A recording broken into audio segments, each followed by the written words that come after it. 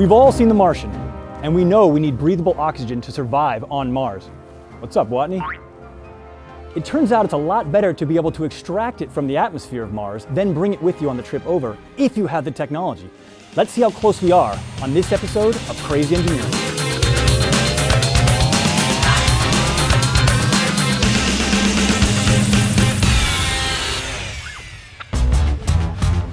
I'm here with Jim. He's going to teach us how to get oxygen on the surface of Mars.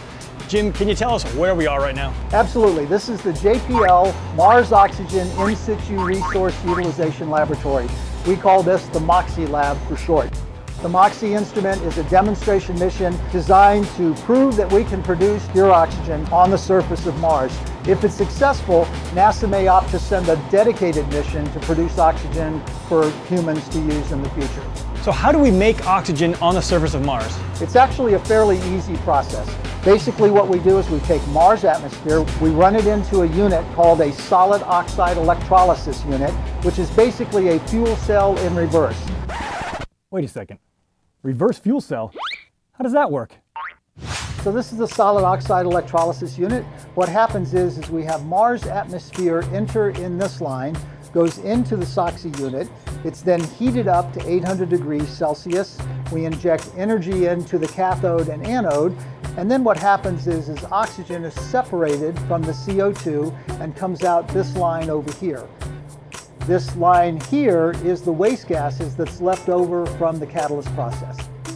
To test this technology, you're going to need some Martian atmosphere. Where on Earth are you going to find that? We know the composition of Martian atmosphere. It's 95% CO2 with some trace gases. And there are companies here on Earth that will mix that gas for us. We call it Mars mixed gas, and we use it for most of our testing. Well, what if we land on top of a mountain or down in a valley? The conditions for extracting oxygen are totally different. We've got to test for all of that.